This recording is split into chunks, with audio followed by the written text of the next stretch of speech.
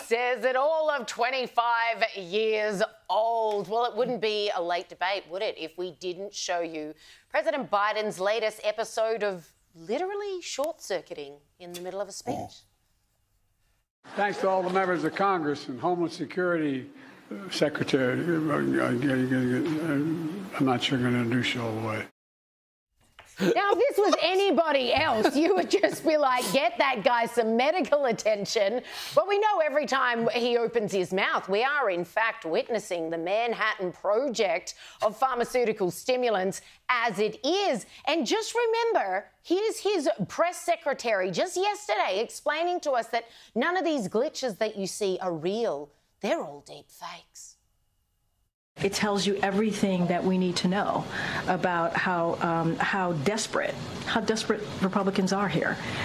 Instead of talking about the president's performance in office, and what I mean by that is his legislative wins, what he's been able to do for the American people across the country, we're seeing these deep fakes, these manipulated videos. Yeah, they're totally manipulated. I mean, there's countless examples, but they're all manipulated over the last 4 years.